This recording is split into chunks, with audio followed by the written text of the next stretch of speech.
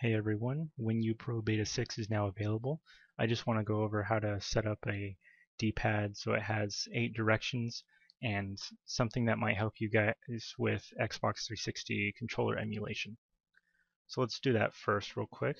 We're going to open up the regedit and we're going to look into two places. One is underneath current user and then system. Current control setting, control, media properties, private properties, joystick, OEM, and then this one right here. You simply need to search these until you find one that says vJoy device under OEM name. And you just want to double click that, open it, and change it to Xbox 360 for Windows controller.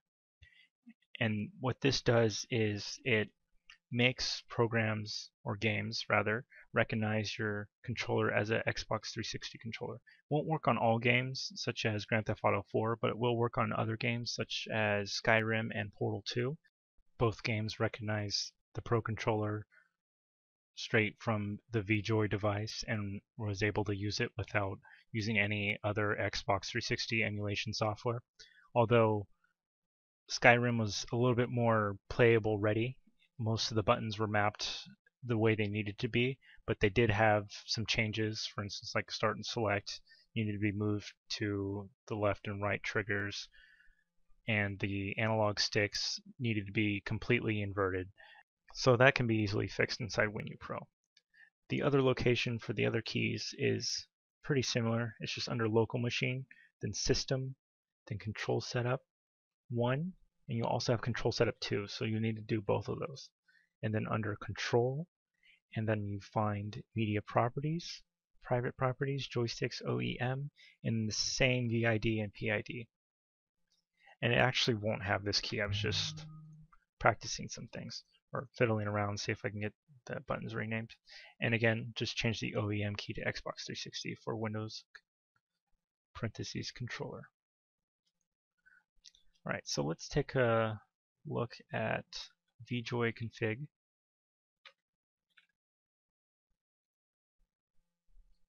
And I'm going to set up a new device. I already have device 1 set up, so let me go to another device, say device 7. In the past, you had to set up, if I wanted to use device 7, I would have to set up 1, 2, 3, 4, 5, and 6 before 7 would get recognized. I've actually fixed the finding sequence in beta 6 so that you no longer have to do that. So I'm just going to go ahead and select, let's say these ones. Actually, I'll take those. Right. And then for the D-pad, I want continuous for the POV Hat switch. That way I can get 8 directions. You can still use the 4 directions, but it's not as nice as having 8. And you can have more than just one POV here. So say you can have up to 4. And for number of buttons, I'm going to choose 17. And then I'm going to make sure it's on configure. Just choose OK. And I now have my second Pro controller, thanks to the Best Buy sale. Set one up as joystick 7 and the other is joystick 1, just so that they both show up. And they are, with tabs to select between the two. And by default, if there is a D-pad available, it will be automatically set up. As you can click on that, go to the assignments as normal, you can change the POV hats.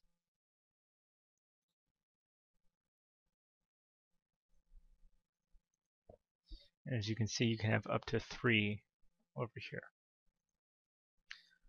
And we also have underneath mouse movement, there's now wheel up and wheel down, along with the movement speed. You can also select joystick axis to be set to digital inputs, as well as you can select the axis, and you can also have these as POV hat switches. You can also now use them as shift assignments in case. I think that would be kind of a bad idea, but you can do it. So let me load a configuration to our Xbox and load this one as Xbox B.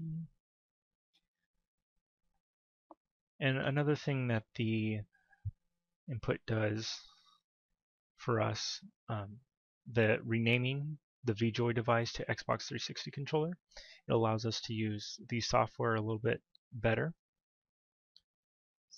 But first we need to configure. As you can see, the right stick is stuck to up. So it's got to be one of these. Let's take a look. Is it this one? Yes, it is. And as you can see, we have 8 directions on our POV Hat device here. So that should be nice for platforming games for you guys.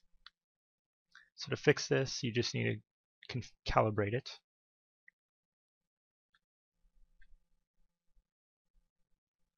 Z-axis. X rotation is not set up. Neither is Y. Z is. The slider doesn't seem to be set up. Okay, that's fine. And then here we go with both sticks. We have all these buttons working. The only ones are the triggers. The triggers need to be set up to analog inputs instead of digital ones, just for this little X input test.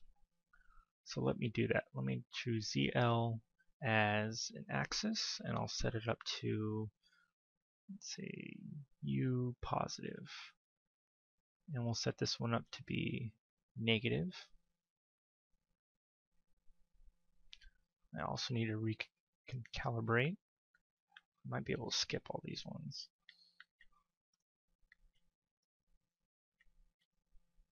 Alright, for slider, there we go.